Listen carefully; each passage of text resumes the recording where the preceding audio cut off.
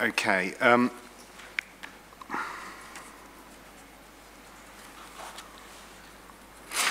Yeah, so we've just been dealing with the issue of the shortfall. Is there anyone else on this side of the room has anything else to say about shortfall? Mr. Keogh. Yeah, thank you, sir. I was a bit confused this morning, but I did cover the figures this morning. Again, it's in our submissions. I won't labour the point, but clearly we take issue with the inclusion of student housing in the completion figures for the reasons set out in our submissions. And when you exclude the student units, of course, the shortfall becomes, or the backlog becomes much higher than the Council have indicated, and based on 790, as I said, when you strip out the housing, sorry, the student housing, you need to include 103. Sorry, beg your pardon. 73 dwellings per year from the beginning of the plan period. And again, just on Mr. Colch's point, I can't accept what he's saying either. I mean, he seems to be implying there's no housing requirement from 2012 and therefore you can't assess any shortfall, or else he's implying that the completions are the housing requirement. But either way, when you look at completion figures, particularly for example, 2013-14, 345 net units completed for a city the size of York, just doesn't make sense.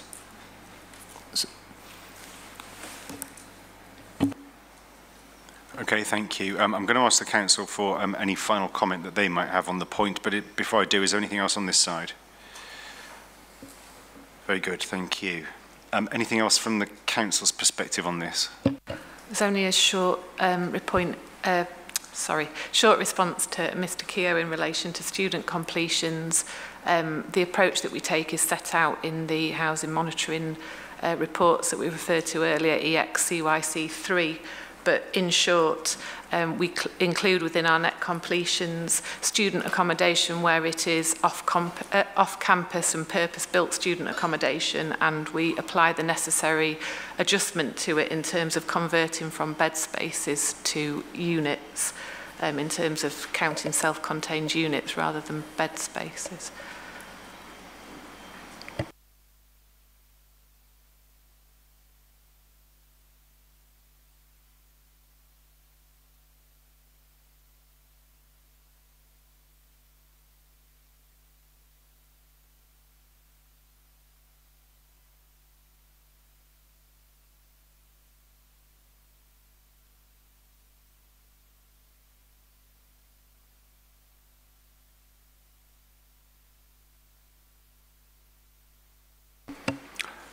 Yes, unless I'm very much mistaken,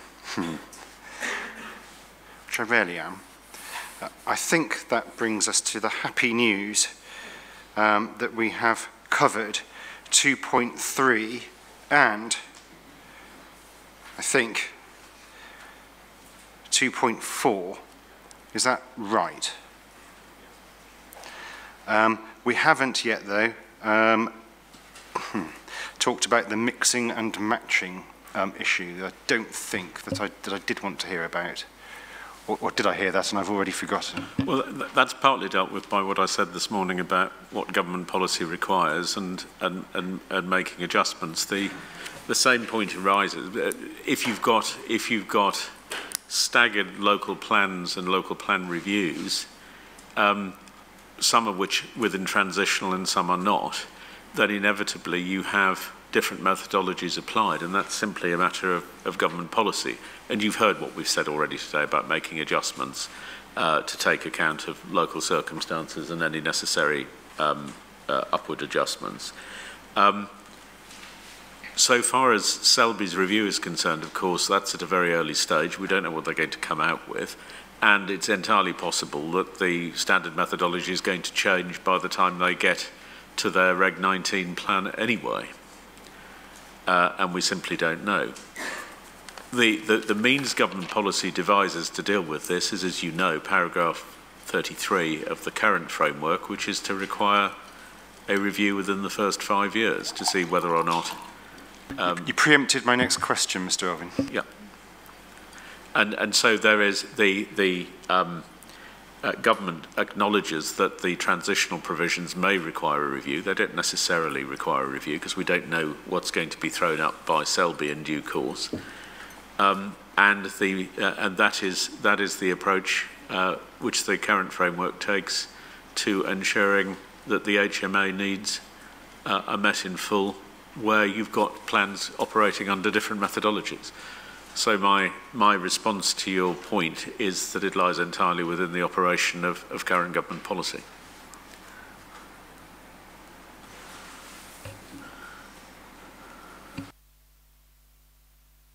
And bearing in mind, sorry, and bearing in mind that the two constituent authorities of the HMA as defined, i.e. Selby and York, are both meeting their own housing need, i.e. covering the whole of the HMA as we've defined it. The fact that different methodologies apply doesn't mean they're not meeting the full need. It just means that the application of government policy to the derivation of those figures is likely to differ. But that will have to be aligned in due course for the reasons I've already indicated.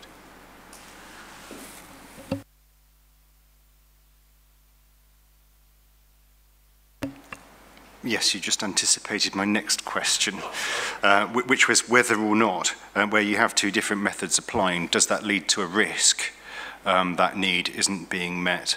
You say no. No, and the other point I want to make, which actually touches on something in 2.5, is that because we have several large strategic sites which will take time to deliver, we've got a situation where some of the housing of those strategic sites will be delivered outside of the local plan period, which is why there appears to be, I think, a point that you make at 2.5e, potential over-provision in the light of our OAN, but that's because we have to allocate the sites to get the numbers for the OAN, but the sites are larger than the OAN requires, but that is because those sites can't deliver entirely within the plan period.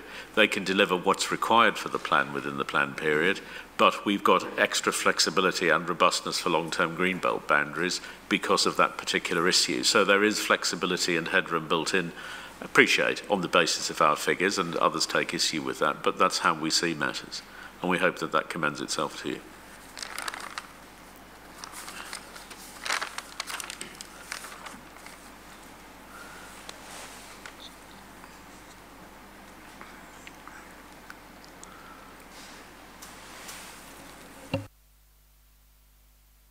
Anyone else want to speak on the mixing and matching issue?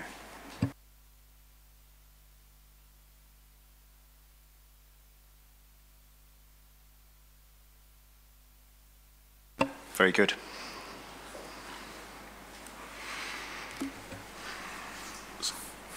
So I can also indicate that I can give you fairly rapid answers to your 2.5 issues. We've touched on some of them already. If your concern is to make sure we get to 2.6 in good time, if it appears that there's going to be an enormous debate over 2.5, it may be better to put that over to Thursday for the reserve day, or Monday if you think there's time to deal with it on Monday. But I could have a go at 2.5 and telling you what our position is, and you can see to what extent that there is any significant issue raised by that, because certainly the representations we receive don't really focus on 2.5, either that or they're consequential on what's already been said. Yeah, I was actually wondering whether there was merit in taking 2.6 first before 2.5. Happy to do so. Does that seem like a good idea around the table? Absolutely. Everyone's stunned. I see some kind of reaction that would assist. Right, marvellous. Right, we'll go then to the question of the housing requirement.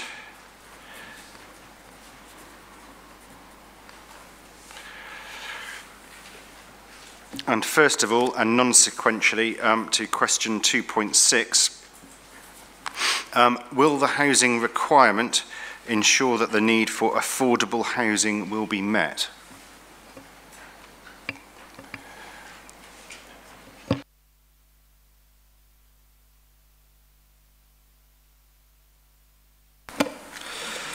So in terms of a response, it doesn't automatically require a local authority to meet their affordable housing need in full.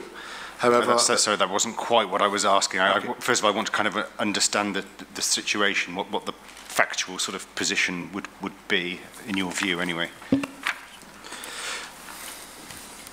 Sorry, Mark. Yeah. So the SHMA analysis indicates a need for 573 net additional households per year requiring support in meeting their housing need. That is based on the assumption that no household should... Sorry, if I could just, do forgive me, Mr. McCall. 573 net additional, you say. Is that every year of the planned period or something different? So how it's calculated is on an annual basis. So this year it will be 573, and we would expect that to be the same number for each year of the remainder of the plan.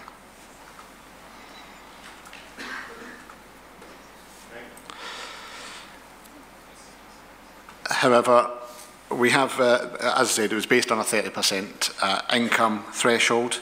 We've concluded that it was not appropriate to directly compare the need identified in the analysis with the demographic projections or the overall housing need, as they are calculated in different ways, as Mr. Gardner suggested earlier. And also having regards to the Kings Lynn case, which suggested that there wasn't a need for a mechanistic uplift. However, that's not to say that the local authority won't be making a substantial contribution to affordable housing need.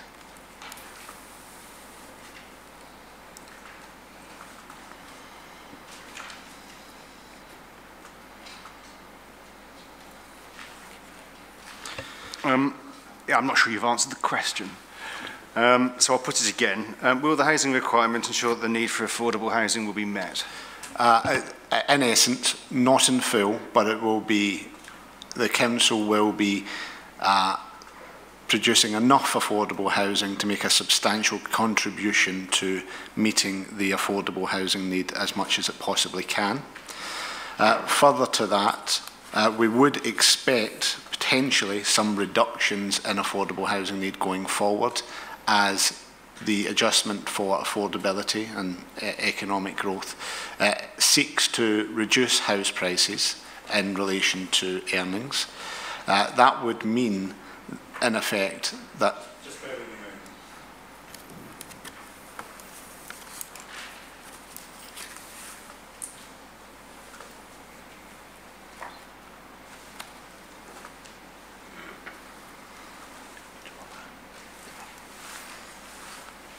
Okay.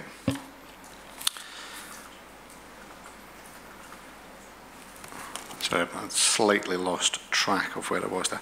So in essence, what we're seeking to do is meet as much of the affordable housing need as possible. There are also other ways of delivering new affordable housing, but besides new build development on market-led schemes. Policy H10 also requires, for example, the provision of financial contributions on sites smaller than 15 dwellings. That's not included at this moment in time within the Council's projections of affordable housing delivery. The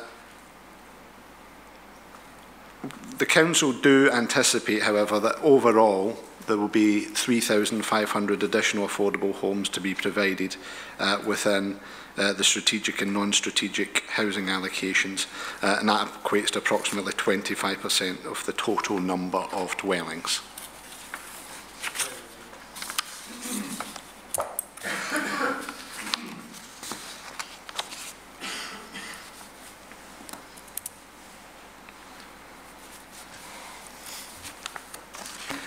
Uh, 3,500 additional affordable homes, I heard, through allocations. Was that right? Over the is that over the plan period? Is that to 2032-33 or to 37-38?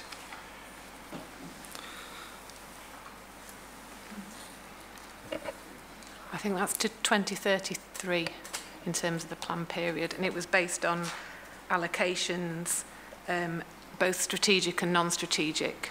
It doesn't include any extant planning consents or any affordable housing provision that come through any windfalls. So can everyone hear all right?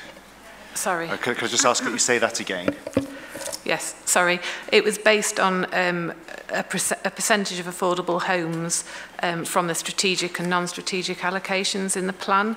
So it was working on a midpoint of 25% because policy H10 seeks for a 20% affordable housing provision on brownfield sites and 30% on greenfield sites. So it was taking a projection, an estimated provision from that source through the policy mechanism.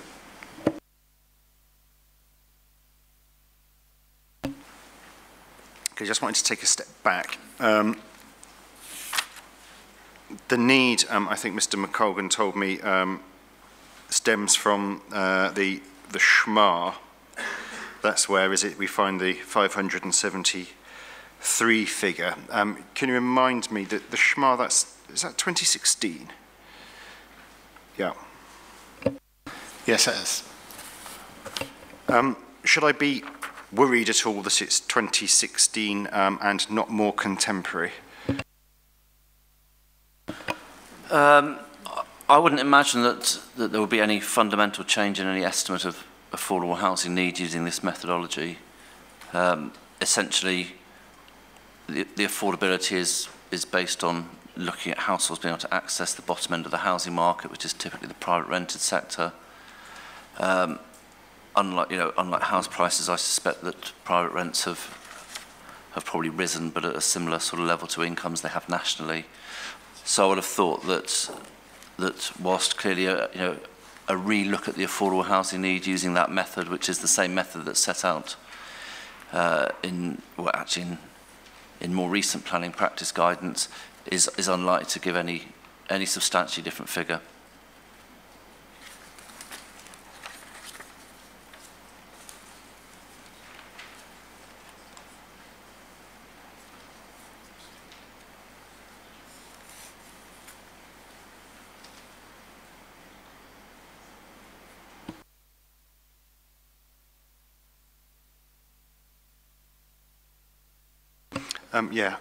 Mental arithmetic has never been my strong point. So in terms of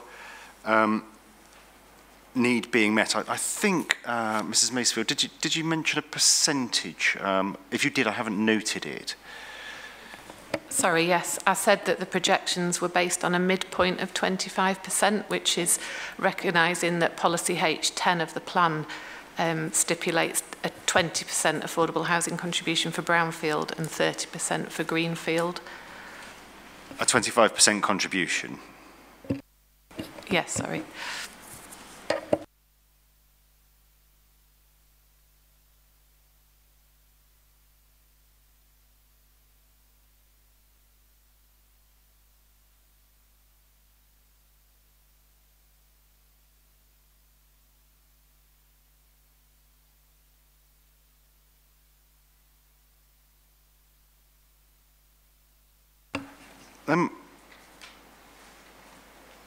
That's a little curious, isn't it? This is about the allocations. Yeah, is that right? The 25%. This is in relation to the allocations. Yes, that's correct. Well, you know which one's a greenfield and which one's a brownfield, don't you? So I wonder why you took a midpoint between the 20 and the 30. Okay, well, I've no idea what kind of difference that makes. I'm afraid I don't have that figure to hand, but I can certainly check that for you. Yes, please. You know, I'd like to be kind of assured with a reasonable sort of degree of accuracy about the level of affordable housing that would be coming forward through allocations and other sources. And it just seems to me a slightly odd thing to have done, really, when you know which are the greenfield and the brownfield sites, don't you? So. Yes, I'll check that for you and provide the figures. Grateful, thank you. Yes, sadly though, that's not the percentage that I had in mind. What I want to get clear in my head is a picture of the extent to which the need for affordable housing would be met by this plan.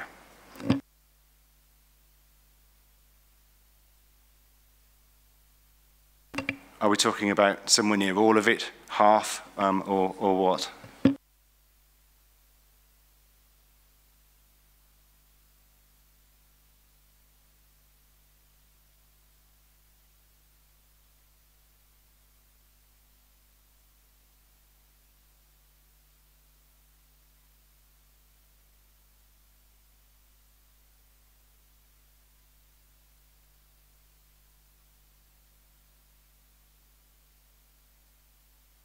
Well, so on the basis, the estimate with that midpoint of 25%, which I was going to look at, was around 3,500 affordable homes, which would equate to around 219. Yeah, this is where my mental arithmetic inadequacies come into play. So around 219 homes per annum, affordable homes per annum. There are other sources. Yeah. Okay, yeah, I think what's going to be helpful to me is if the council can do a relatively small piece of homework that looks at that in a little bit more detail and does separate out the contributions from brownfield, contributions from greenfield, which ought, by my reckoning, bring you to a more accurate estimate, insofar as one can be accurate with these things. Yeah, yes, we can do that, although I should stress that that 3,500 figure is just the supply from allocated sites. And yeah, I was just going to ask you about other sources, actually. Yeah. So could you tell me about other potential sources of affordable housing delivery?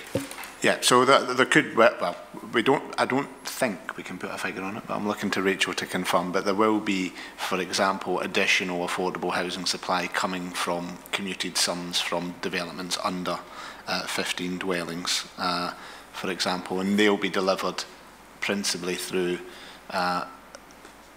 schemes which will have a larger contribution than perhaps the policy suggests should be the case. So it may well be that they're delivered through 100% affordable housing schemes, but again, that's not something at this stage that we know of in terms of an exact number.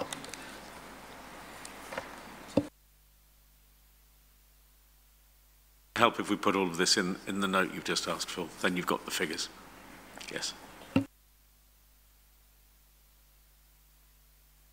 Yeah, I mean, in essence, what I'm driving at here is I'm trying to find out whether or not the council is doing all it realistically could to strive to meet the need for affordable housing.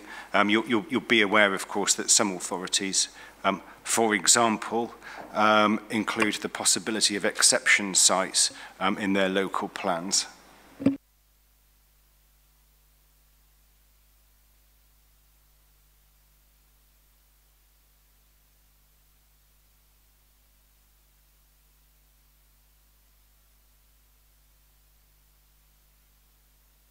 Is that the case here?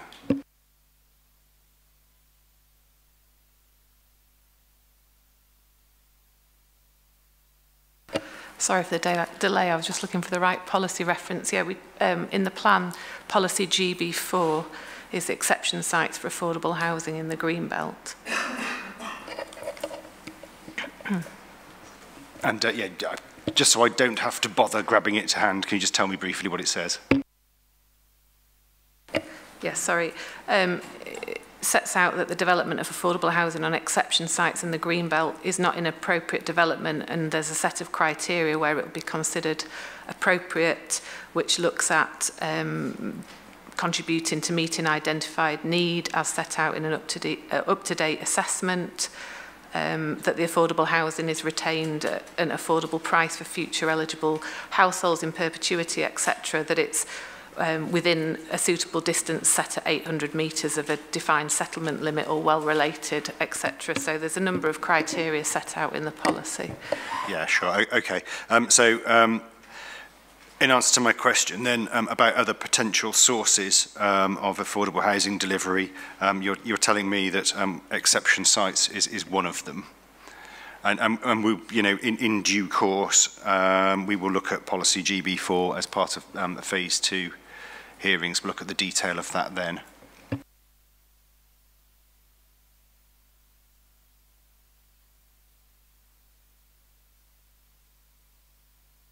Mr. Barnes. Thank you, sir. I think what we've just heard is that the council haven't done the second part of paragraph 29 of the PPG because A, they don't know how much affordable housing the plan is going to deliver, B, they don't know what the up-to-date affordable housing need is. As the points I raised earlier about the changing evidence of need, obviously now increasingly worsening lower quartile affordability ratios, but also in the recent years fairly poor delivery of affordable housing, which is set out in other people's statements around the room. So yeah, the question is, I guess, is does the plan respond to paragraph 47 of the NPPF to meet the full objectively assessed needs for market and affordable housing? At this stage, not, because we don't know that evidence.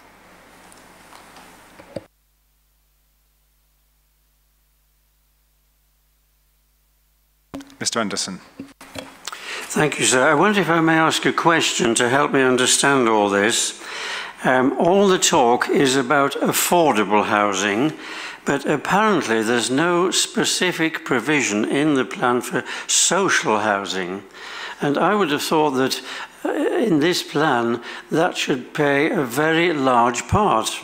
Surely the most pressing need for housing is for those who are on the housing list, those who are in bed and breakfast accommodation, or sadly in York sleeping on the streets, together with other people who are perhaps low-wage earners who cannot afford to purchase, or people who just don't wish to purchase. The only schemes in the plan that have been currently brought forward, which are York Central, the Nestle site, ST17, and the Monk's Cross site, ST8, none of those, as far as I'm aware, include any need or provision for social housing. There is an innovative scheme on the Heworth Gasworks site, H1, for 700 flats to be for rental only and not for purchase. But this is being brought forward by a private developer, and again, I don't see can include any social housing. Now, everybody in York knows that affordable housing is completely unaffordable for the people I've been referring to. How are they to be catered for? And if it's not in the plan, then I would say that makes the plan flawed and unsound, apart from being a failure of the citizens of York. Thank you, sir. Thank you.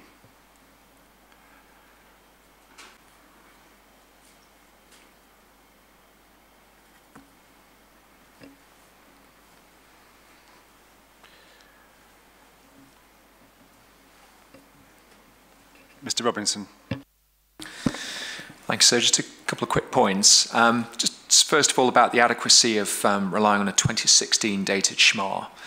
I think Mr. Gardner suggested, well, anecdotally, incomes have probably gone up nationally, so therefore that's kind of outweighed the increase in rents. Well, actually looking at the data from the lower quartile house price ratio, which is available for York and which they've referred to, if you look at the LQs, that's kind of the entry-level housing. 2016 for York, it was 8.97. 2017, it was 9.06. 2018, it was 9.41. So it's clearly worsening. So homes are becoming less affordable in York.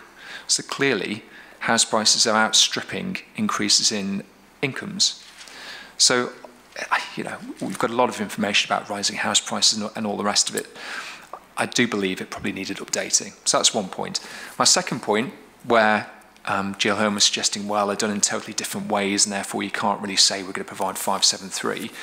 Well, if I could just walk through the PPG, I mean, the relevant paragraph is 029, so it's 2A 029, which clearly tells us how we should factor in affordable housing needs into the OAN. And it basically says the total affordable housing need should be considered in the context of its likely delivery as a proportion of mixed market and affordable housing developments, given the probable percentage which you've discussed. An increase in the total housing figures included in the local plan should be considered where it could help deliver the required number of affordable homes. And as you've already heard, there's no way you're going to be able to deliver 573 affordable dwellings in a target of 790. I mean, that's 73% of the entire OAN.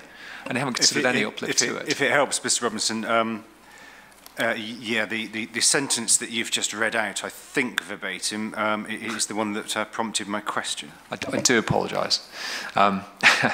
It's a clear one. The reason I've done that is because it links back to the King's Lynn judgment, which I think they referenced. I'm not suggesting they should be providing the whole amount, which would be about 1,910 at 30%. But there should be at least some form of uplift should be considered to meet this need for affordable housing, even in part. And the failure to do so renders the OAN unsound as a result.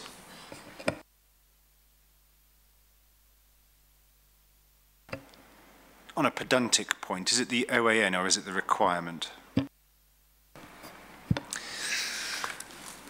I would suggest it's the requirement. Grateful, thank you.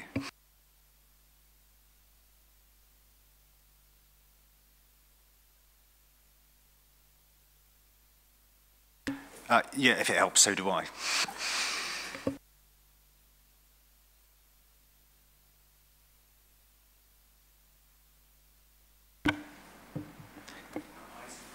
It's Mr. Ostenfeld, sir. That's fine. And the farthest point away. So just to sort of pick up on some of those points that are just being made, and it does come with some concern that the council simply don't seem to have much of a handle on this item, given that we're at this stage of the examination. But we will await eagerly new information provided with the council and take a view on it then. Under the 2012 framework, clearly the starting point has to be paragraph 49. You know, it is within their direction to meet the full objectively assessed need for market and affordable housing. And as we've heard, that figure is quite considerable. If we were to follow the case law that has ensued since 2012, King's Lynn does give that direction to provide flexibility. But the question has to be, sir, and as you've already alluded to, could the council go further in meeting that need in full? Now, we've heard from the council that there is currently a contingent of within the region of around 3,500 affordable homes that are going to be provided over the planned period. But whilst that is set against the current need of 573, which we'd endorse, this is only equating to around 29% of the total affordable housing need. And that, sir, is quite significant in terms of its gap. And I think there needs to be further questions that need to be raised in order for that need to be met.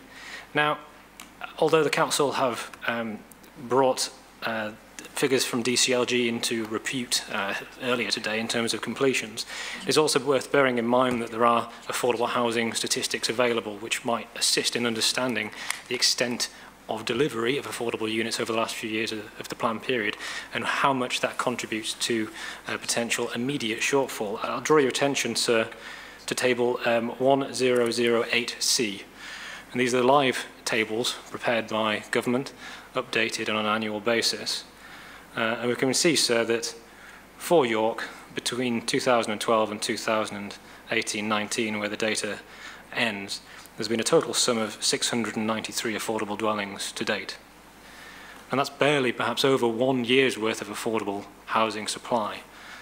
In the interest of affordable housing delivery, we would encourage the council to ensure that not only a greater provision is made for affordable housing, but that shortfall is indeed met at the earliest opportunity. But so I bring this table to your attention to perhaps at least provide a bit of assistance in understanding what the balance of the requirement is, taking into account past affordables and future planned affordables, and perhaps if that can be fed into the council's emerging note, that would be helpful as well.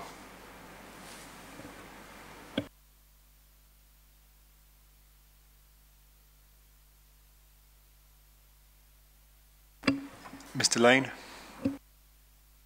My apologies, I'll take Mr. Johnson first. Thank you, sir. Well, actually, all of the questions that I was going to raise, and in particular the one that was just raised then by Mr. Austin-Fell, is exactly the point that I wanted to make about let's look at the past track record. And as part of that, and it was a point made earlier with respect to the past completions, is that when you count student provision in your completions, and student provision doesn't deliver affordable housing, is that that's where you lose out on the figures in effect. And that's one of the biggest downfalls to including student provision as part of your past completions, because there are no affordable housing within it. Only one other minor matter, which was I think Mr. Anderson's point about whether or not there is any social housing and affordable housing in the strategic allocations. And just to assist the council on this matter, and no doubt you'll be aware of it anyway, is that there is social housing within the strategic allocations, because the affordable housing element at the 30% is 30% of the provision in the strategic sites at least, and in particular on ST8, will be transferred to a housing association. So the reference to affordable housing is the same as social housing in that regard. May I just come back on that, sir? Well, just very briefly, I can't see how that can apply to houses that are sold on most of these sites, which are going to be developed by developers for sale to the public. If can I deal with that immediately and say it's socially rented accommodation? Yeah, I don't think Mr. Anderson. I mean, I know what the situation is here, but perhaps if you, for Mr. Anderson's benefit, could repeat it, Mr. Anderson. Yes, as has been indicated, the social housing is included within the housing requirement. There's an 80-20 split, and it's socially rented accommodation, and so it isn't property for sale on some sort of shared mortgage or some other form of arrangement. It's rented accommodation.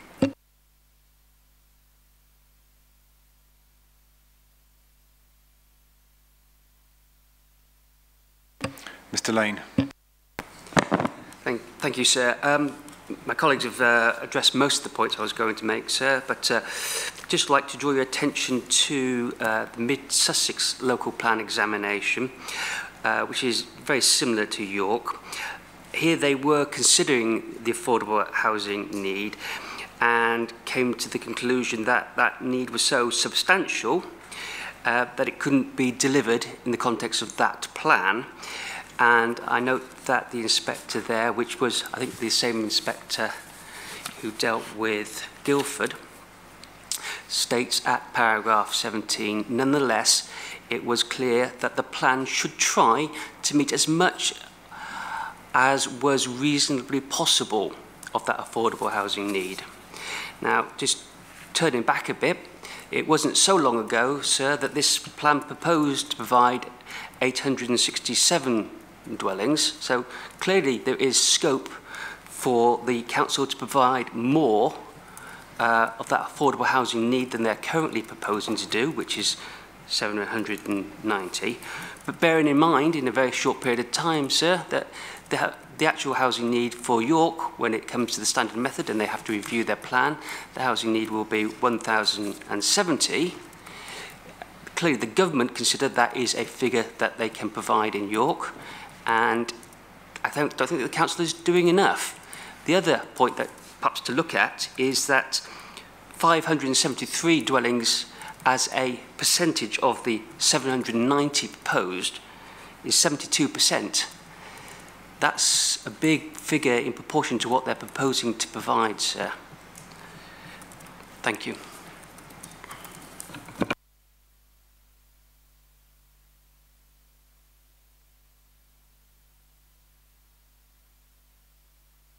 As a reward for extreme patience, I'm going to go to Mrs. Fern and then to Mr. Canavan. Thank you, sir, for the change in direction around the room. Greatly appreciated. I appreciate that there's a number of mechanisms that will bring forward affordable housing across York. But I think the council will agree that the main one to bring forward affordable housing will be through the allocation sites. My concern is specifically in relation to the larger strategic sites.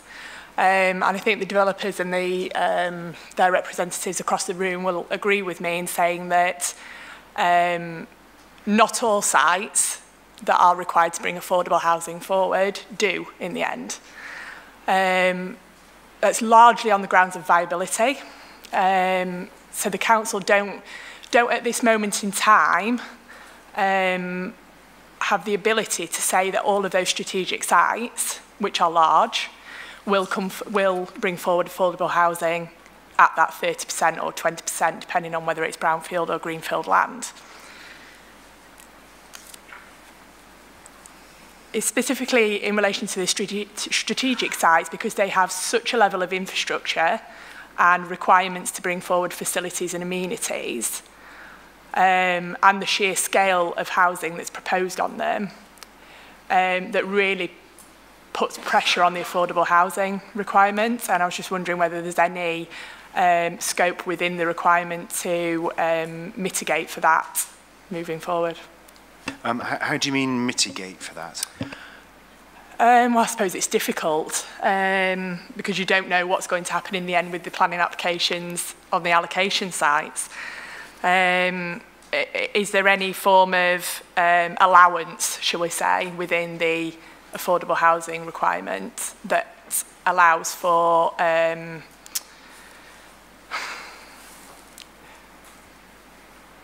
how can I put it? Allows for a level of a level of allowance in case we get to a position where those strategic sites are not found viable enough to bring forward affordable housing, because affordable housing is always the first thing that is cut as a result of assessments during the planning application stages.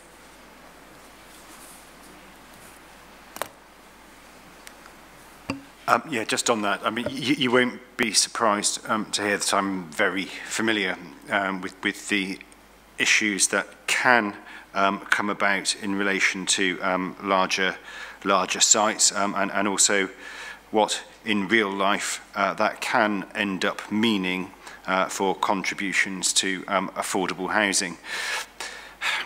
Again, this is an issue that won't only be discussed today, because if we go on to phase 2 hearings, then as you would expect, I'll be looking at questions of, well, the affordable housing policy, for example, and whether the percentage that it's setting is right, and in direct connection with that, also looking at viability issues. So today isn't the end of it. Yeah, I'll say that and leave it there, I think. Yeah, I appreciate that, and I appreciate that it will fall into phase 2 as well. Thank you. Mr. Canavan. Thank you, sir, and thank you for changing direction, as was just mentioned, although having said that, most of the things I was going to say have already been said, so excuse me, just ticking them off. The one outstanding point, I think, is to raise another CLG table, which is very exciting, number 685, about the right to buy and the number of houses that have been lost over the last few years. You know, we heard earlier that there is that in the calculations there's a freeing up of stock, but housing is lost at the same time. So including that in the note might be useful to understand some context. And I think in terms of what effect does actual delivery have, or you know, what will happen when we get to those viability tests, one of the ways we can understand that is in seeing past performance. And so the affordable housing table that was mentioned, plus the net additional tables, will help us to understand what has happened into what will. And the final point was, what impact will the delivery or the under-delivery of affordable housing have on unmet needs or needs and the potential for unmet needs going forward?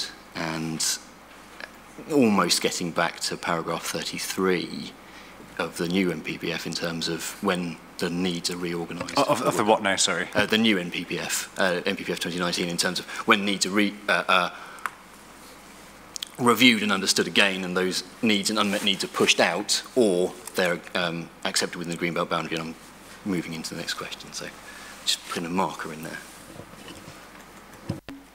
Mr. Grundy. Thank you, sir. I've 3 points. Firstly, regarding the 573 affordable housing need that's been brought forward from the 2016 SHMAR.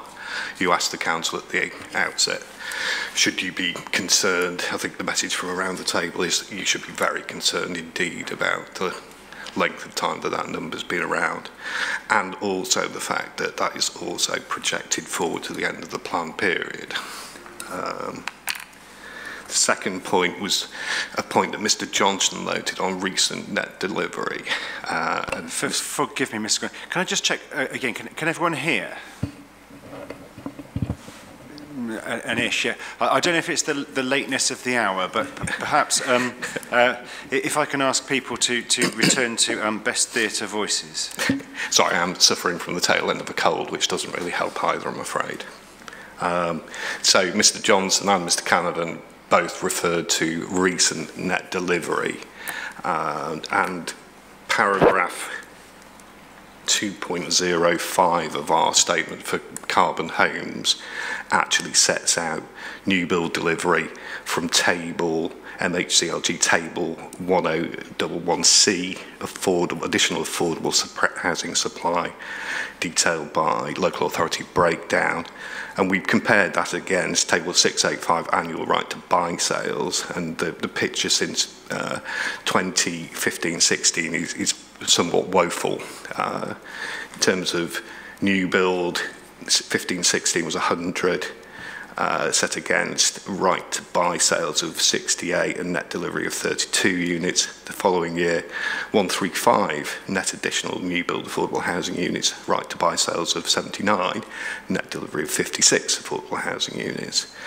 2017-2018, net new build of 67, set against right to buy sales of 72, minus 5 net delivery.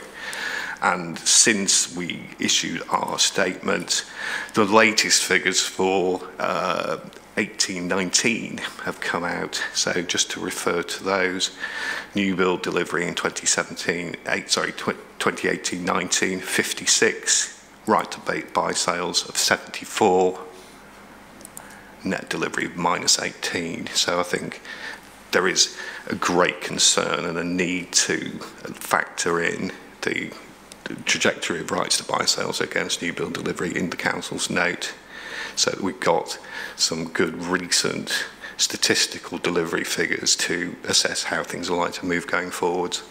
The final point I'd like to raise, again, follows on from what Ms. Fern said about delivery of larger strategic sites, infrastructure costs, brownfield sites. The one key example I'd point to of the strategic sites coming through the plan, and we'll talk about ST1, British Sugar, when we get round to the specific site discussions. The delivery of affordable housing that's factored into the Section 106 agreement for that recently permitted scheme is a baseline position of 3% affordable housing. So in horse racing parlance, unfortunately, the delivery of affordable housing from strategic sites has fallen at the first fence.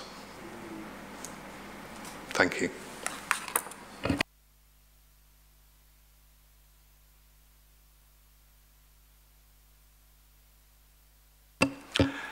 Just, Ms. Macefield, I think this is probably for you. One thing that I knew I was going to need to know it at some point, but it may be that I need to know this now, or as part of the bit of homework that I've asked. But what I'm not absolutely sure about, I don't think, is the situation in relation to sites that have been granted planning permission, which are also allocations in the plan. So in terms of the figures that you were going to give me, I know to strip out this averaging, this 25%, actually telling me straight up whether it's 20 or 30, where that relates to a site that has planning permission and the level of affordable housing is something different to that. Will you reflect the reality for me, please? Yes, I will. Thank you. Thank you. Mr. Clark. Thank you. I hope what I'm about to say might help that last question, because almost all the information we've got has come from the Council. Your Labour Party believes that the plan is not sound and that this item we're now discussing is the main reason. The position as set out by GL Hearn is very problematic to us and doesn't conform with the reality of what is happening on the ground. And we believe that the plan will not make a substantial help to the affordable homes situation. And the main reason is that the driver for the plan is not primarily the overall housing need, but the priority of the city to concentrate development onto brownfield sites and reduce the pressure on greenfield sites. We've looked over the last 5 years at the production of affordable homes. Overall, the provision has run at around 11% from all sites, and on brownfield sites, the figure is 4%. And no significant size brownfield site in York has exceeded 10%. So I think I understand the question to Miss Macefield, but in fact, the reality has got nothing to do with the plan figures which are shown in the local plan, because they are not deliverable. And colleagues to my right have already said that. And our understanding from the social housing figures is that the net figures are actually negative for the last 5 years, and at the very most break even, so there is no social housing provision. And there were some exchanges there which I didn't fully follow, but certainly social rent has presented a very small percentage of all developments. This problem is exacerbated by the situation on York Central, which was mentioned earlier. York Central is providing 2,500 homes into the programme, which is the largest site by some distance. And in the outline planning application hearing earlier on this year, it was stated by the Executive Director of the city that it would not meet priority housing needs. As a result, we believe the plan is not sound as it is here, and we advocate a return to the 867 homes plus 10%, and also that there needs to be a rebalancing and de-risking of the plan so that the provision across brownfield and greenfield sites is in a better balance, and where the percentage of affordable homes can be increased both by land provision and by other policies from the council. Thank you.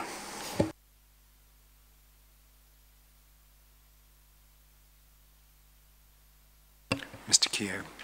Thank you, sir. Mr. Keogh. Thank you. Just to clarify, so your question is directed at the housing requirement, which I take it to be the 867 figure. The figure in the plan for which the council has proposed a modification. Yes. Which I take it is, yeah, I take it that's the 867 figure, which is the requirement figure that they're moving forward with, relating to your previous question about In the submitted plan, the figure is 867, but the council has proposed a modification to that, which is 790 plus 30. What was it? 6 was it? I've forgotten now exactly. It's 822 altogether. Thank you. In which case, yeah, I must apologise. I've wrongly used the 790 OAN figure. I'm probably too late at night when I was doing this. But nevertheless, it makes my conclusions worse in terms of the outcome for affordable housing.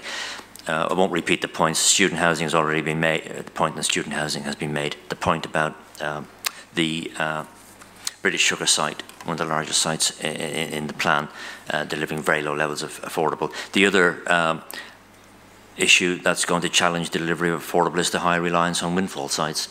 2,197 windfall sites over the plan period. You can assume that a good proportion of those will fall into the less than 10 unit category and won't deliver affordable provision. In terms of where we're starting from,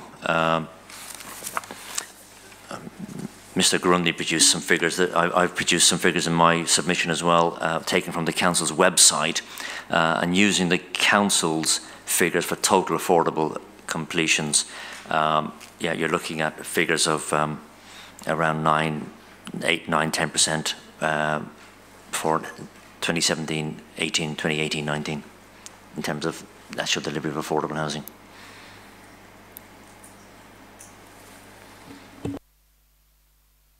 Thank you. Mr. Secker. Thank you, sir. I think most of my points have already been made, so I think just to reiterate from business members would share the concerns that have been echoed around the table about the under-delivery in recent years and question the soundness of the plan and its ability to deliver much-needed affordable housing for the city going forward.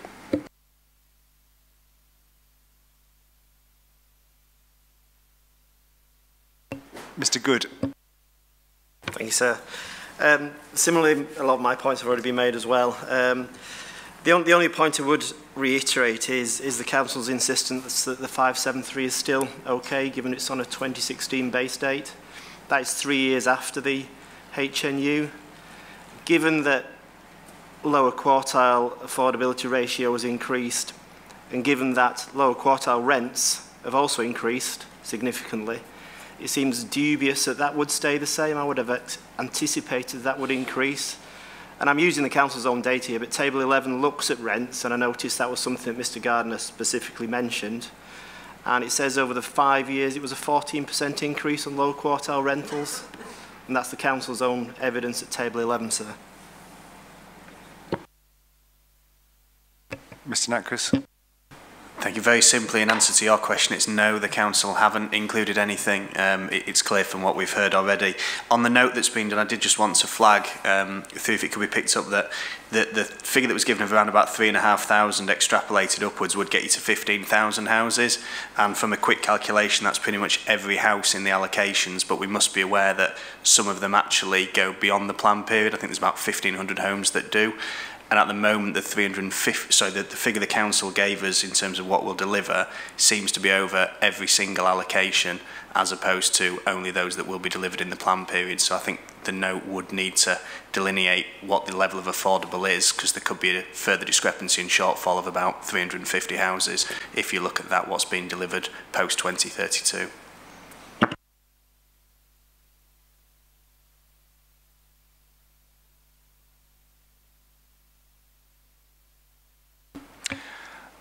Yeah, just to ensure that doesn't happen if the note is quite clear about what's what, frankly. Yes, I think this is going to be more than a paragraph. You might be right. I'd put money on it. And I will avoid making racing jokes. I'm fairly restrained so far.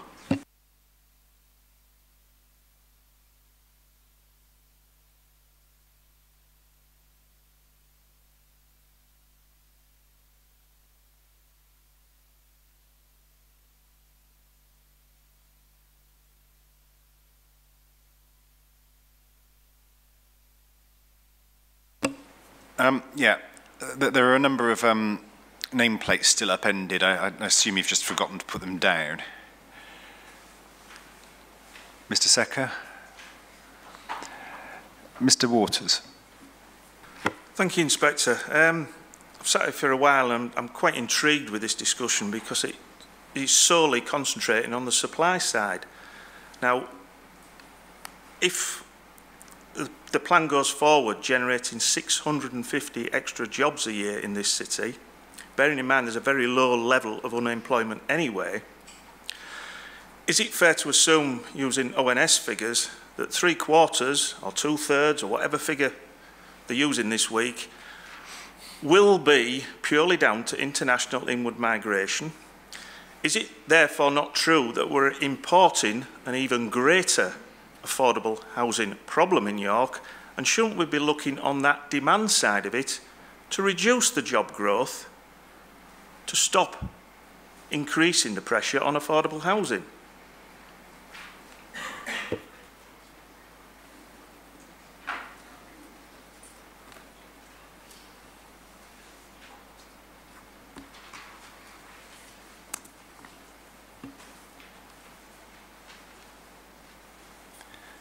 Thank you for that. I couldn't see your nameplate, actually. It's because it's a long story, and the short answer is that Carol's got it. Okay. So I've written it myself, and it's not the clearest, but it's Mr. Butler. And it was just a quick point, basically, to say that I think it's key, and it's a bit of a marker, it's key when we're talking about delivery and viability of strategic sites, that we do differentiate between previous developed brownfield sites and greenfield sites. That was just that point, really. Thank you.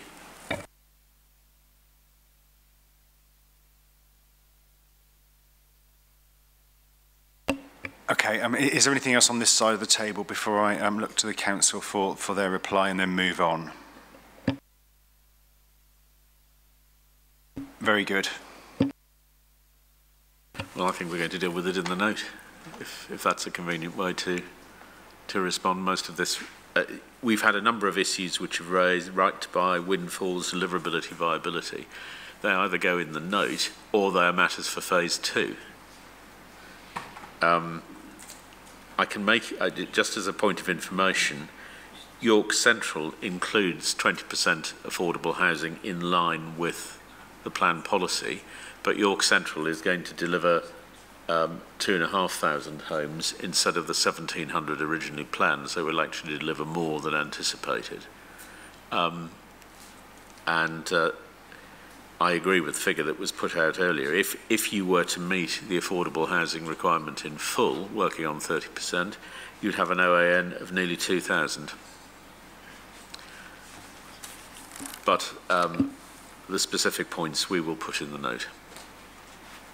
Yeah, I think what I'm going to do on this then is to take the council's note, see what it says, and proceed from there. Yes.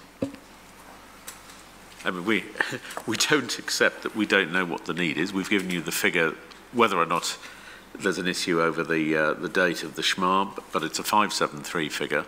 The point of uncertainty was how it split down in terms of the 25%. So I don't accept the criticisms that were made that went overboard in terms of criticising the uncertainty. It's not that uncertain, and we do have the figures. It's just we don't have them to hand. Okay, thank you. Are these second indications? Well, very, very briefly, because I do want to move on. And I would say affordable, this won't be the last time we talk about affordable housing during this examination. So I don't want you to... I don't want you to dwell, well, I'm not going to dwell on it very much longer at all, but I'll hear from Mr. Grundy. He has been very patient all day, and also from Mr. Clark. I'm not sure about Mr. Natkus. He's had a fair bite already. Thank you, sir. It's a very quick point, just coming back on Mr. Alvin's comments about York Central. Yes, it is down to deliver 20%, but also it will be backed by significant Homes England growth funding. Mr. Clark. Very briefly, the 20% is composed of a mix of social rent and intermediate market dwellings, and there is a difference between providing a percentage of a site, even if it delivers the average, which is 4% for this kind of site, between that and providing the kind of dwellings which are the council's highest priority, and the type. Good to say it's an 80-20 split in this case. Sorry? Split in this, Yes, it's 80% yes, social. it is, yeah, if it's delivered. It was a verbatim statement from the executive director of the council who said that the site would not provide for the highest priority needs, and that would be provided on other sites. If you want me to sit through the 5 hours of the webcast, I'll find the quote for you. If you would, Mr. Clark. Mr. Nankers. If we could have it by 5 o'clock, that would be very helpful. So the council's answer was a bit like the big QI buzzer that goes off, because my point was about the ones beyond the plan period, and York Central is that site because the plan says it will be now uplifted to 2,500, but then the policy explicitly says only 1,500 in the plan period. So the extra numbered units shouldn't be in the note because actually they won't be coming forward. They're beyond the plan period. It's explicit in the policy. I wasn't responding to that point, and that will be dealt with in the note. I was simply giving you, as a point of fact, what York Central is providing. Okay, I'm going to leave that there now. Well, okay, Mr. Waters.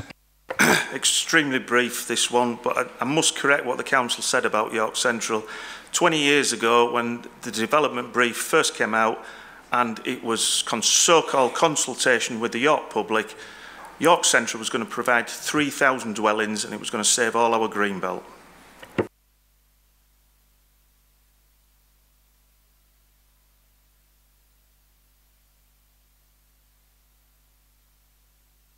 Okay, I'm going to draw a line under it there.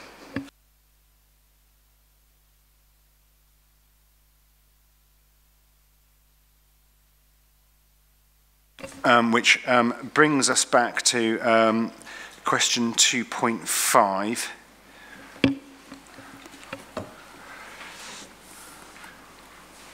So can I have a go at summarising our position and seeing if it gives rise to any issues? The position is the 867 was an annual, was not an annual commitment. Ditto the current figure. It's to be an average, and if it's necessary to amend the policy to make that clear, then so be it. The plan period is to 2033, as you've heard. And the issue about some provision being after the plan period, that is, as I've already explained, a result of the larger sites, strategic sites, delivering beyond the plan period. It provides flexibility and headroom. It's not a question of seeking to make the development plan policies apply after the event, as it were. The 867 and OAN figures have been explained now. And for the same reason that I've just given with regard to C, we say it doesn't undermine Greenbelt justification. Those sites have to be released in any event to meet the OAN figure. It's simply that they will deliver more after the planned period, but it provides resilience in terms of Greenbelt boundaries for the longer term, and that's a matter that can be explored further next week. Yeah, I mean, as I think you hinted, Mr. Elvin, this isn't something that other people so much, at least, have picked up on, but this was something that frankly struck me when I looked at the plan. I mean, first of all, it should be a net figure, shouldn't it? Yes. The 867 or whatever figure it is that goes in through the modification that you've put forward, that should be a net figure. Yes. That being so, frankly, I think the policy should say it. I agree. And if it's an annual average figure, again, I think the policy should say that. I agree. So do I take that as an invitation to advance modifications? Yes. What I'll do is take it that the council is putting forward two main modifications, well, or one, however you want to Certainly to modify SS1. Yeah.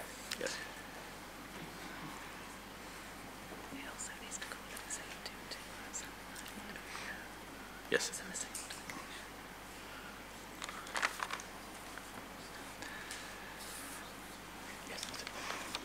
Yes.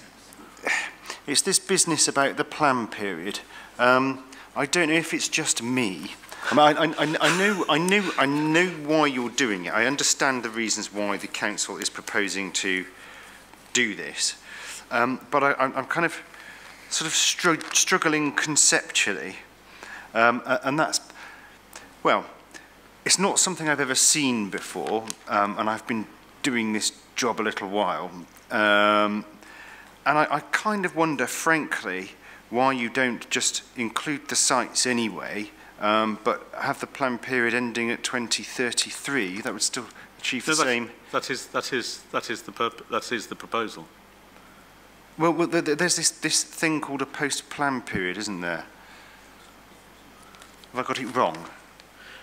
That it is perhaps not expressed well. If you have these concerns, the plan period should be to 2033, and this is simply delivery post-plan period. And again, if you think that needs clarification and you appear to do so, then we would invite a modification. I think it does. I have to say. I mean, I'm quite used to seeing plans that have sites that will deliver in part during the plan period, but in part after. Well, that's what's intended, and if it's been poorly expressed, we invite a modification to deal with that. I think it is a main modification for soundness in relation to effectiveness. Yes. So if we could have, and I think what that means is removing from the policy, certainly, and very possibly elsewhere, references to this post-plan period, but not to lose the explanation about delivery after 2033. You might need modification to the explanatory text to say some of these sites will deliver beyond the plan period, and that will provide extra resilience and flexibility, etc. Which is the purpose of the thing in the first place.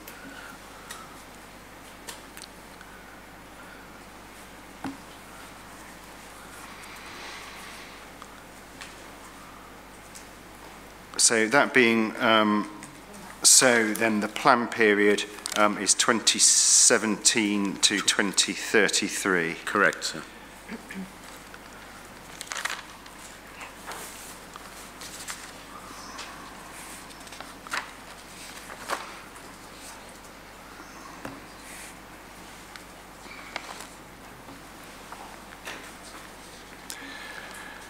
Anything from anyone else on that? Very good. Yeah. Okay, 2.5D. Do we have a housing requirement figure that's higher than the OAN? 822. It can go in the same modification to SS1 that deals with the other issues we've discussed.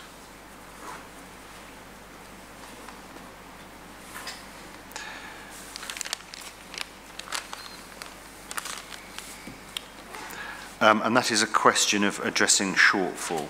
Yes. Over and above the OAN. Yes. So if I could say it's OAN plus shortfall in effect.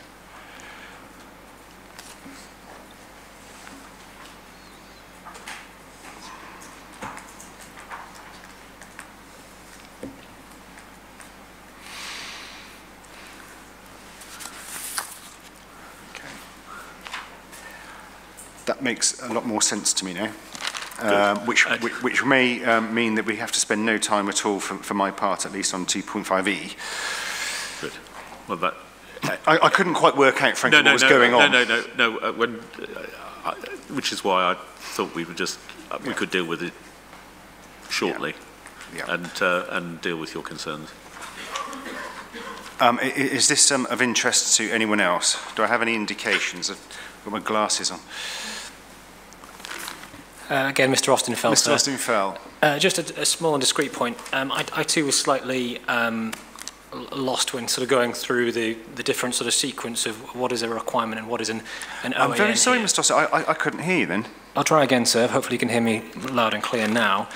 Just sort of turning to the Council's response under item D, it's perhaps an issue that can be resolved through main modification, but it's again the clarification of what is need and what is requirement, because there seems to be the indication here that the 790 OAN operates up to, on the period up to now, whereas the requirement of 822 captures that shortfall.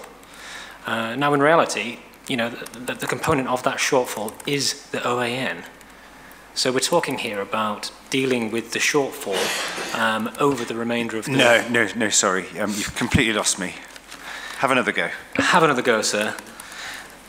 This matter, sir, in my mind, sort of deals with the delivery of the shortfall. So this is talking about how the shortfall that has accrued to date will be delivered over the remainder of the plan period. And we're straying onto delivery territory here, which is going to be something... Yeah, we are, and that's why I'm not asking the questions today. Not a problem, sir, but I think there just needs to be that clarification of OAN versus requirement, because the two are separate matters. And in my mind, it needs to be the 790, and when they come to address the shortfall, that is a supply mechanism through the 5-year land supply. I don't think we agree with that. Mr. Elvin? We see that as a calculation of the requirement which needs to go into the plan, not simply a 5-year delivery point.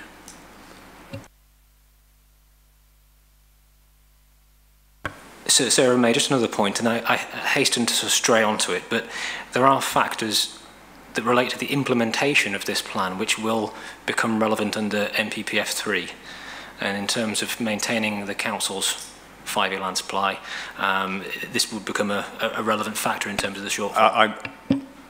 Is that what we're calling it now, by the way, NPPF 3? If you prefer. 10 PPF 2.5 if you're going to do that. Yeah.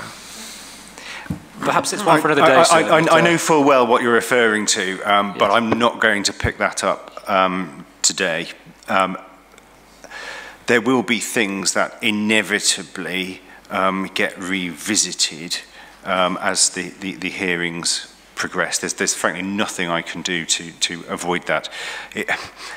It's difficult because well, good grief, this is going to be another bad analogy, but you know, I get given a pizza and I have to sort of slice it up to be able to deal with it, but I don't see the whole pizza again until the end of the process.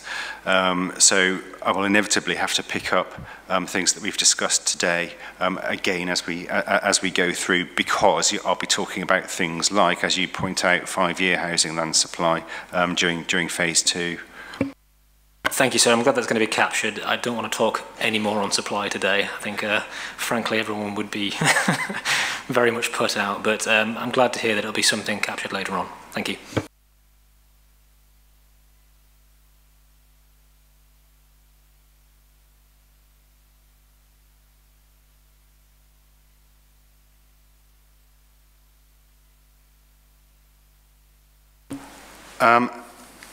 Yes, unless I'm grievously mistaken, does that bring us to the end of today's session? Is there anything else from anyone else? Last chance saloon before I adjourn for the day. Mr. Robinson. Did you want everyone to actually say what they thought the OAM actually was? Sorry, did you want anyone any feedback as to what people thought the housing requirement actually was for York? I'm not sure we've actually discussed that at all. I know all the time it's 5 o'clock, but is that something you wanted to hear, or you're happy that it's in everyone's evidence?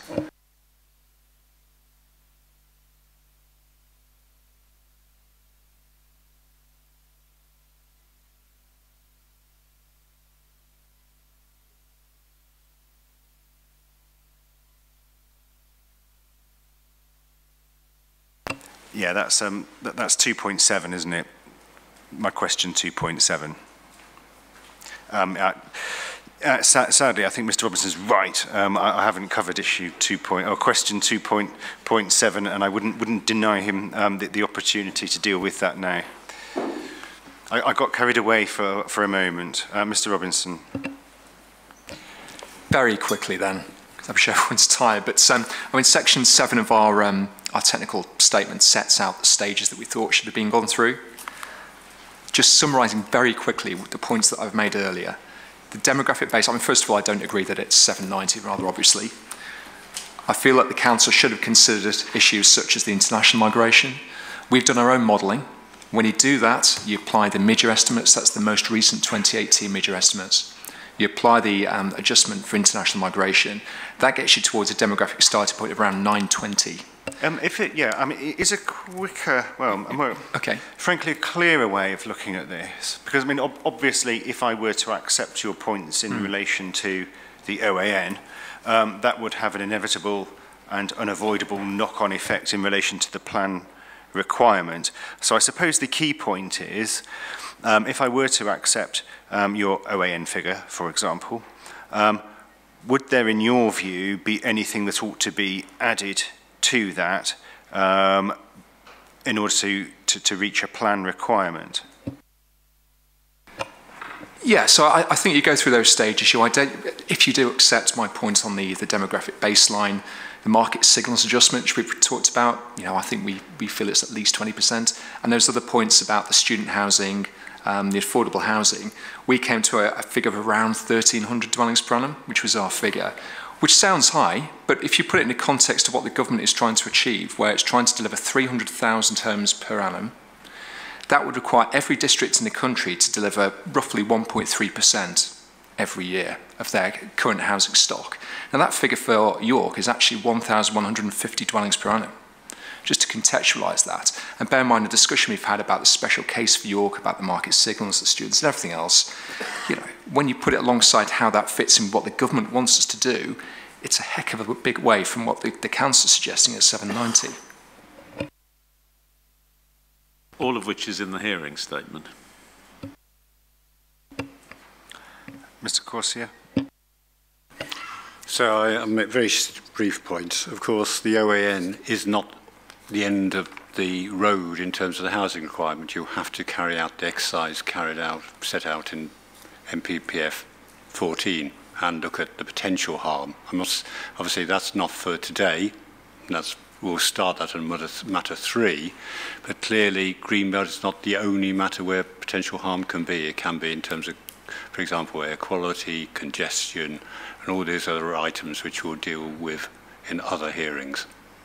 So I just don't want it to be thought this is the end of the road on housing requirement. If I've given the impression that I thought it was, I apologise. Mr. Clark.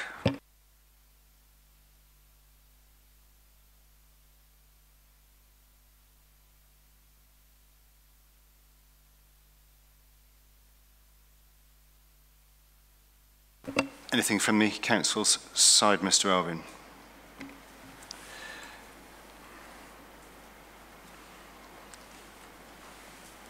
Yeah, I don't have anything else either, which means, unless there's anything else from anyone else, no, in which case I adjourn the hearing to resume in this room on Monday morning. This is right, isn't it? Monday morning at 9 o'clock. Thank you.